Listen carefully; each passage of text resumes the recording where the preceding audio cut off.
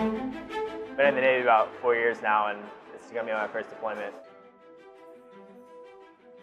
It's pretty cool to be a part of this and be a part of the Mercy, and working together with all these people. It just makes me realize how lucky we are to have each other and to have the Navy and just being a part of this team.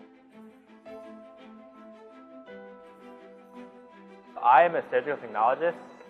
Basically, the main thing to do is to ensure high quality patient care.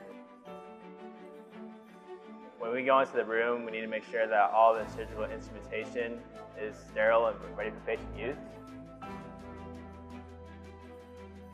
This is important to me because this could, we could sail in, and this could be my family on the ship, my friends on the ship, just my fellow Americans on the ship.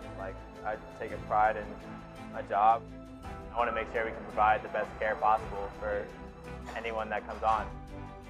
I'm proud to be a part of Mercy's mission.